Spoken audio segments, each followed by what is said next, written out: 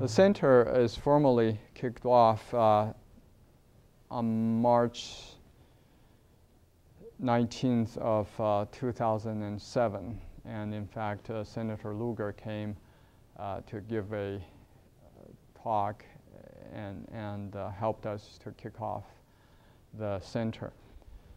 And it's a university-funded research center, so we're primarily funded by IUPUI. And our primary mission is research.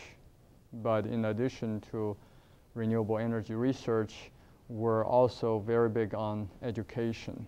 In fact, many of you may already know we currently have a proposal for an energy engineering bachelor's degree program.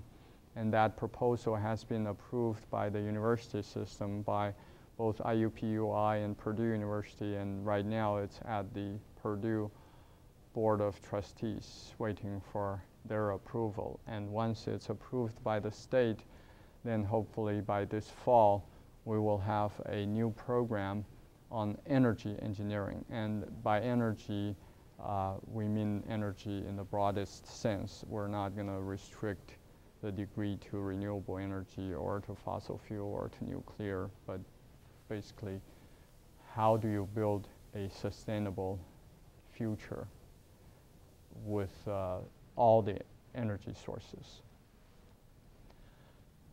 We're also developing a graduate energy systems program where the idea is that in order to have a renewable or sustainable energy system, you not only have to, or the students, future workers, not only have to understand the basic science and the engineering principles about energy production and energy usage, but you also need the knowledge of policy, economics, environmental impact, social impact, social acceptance, and so forth.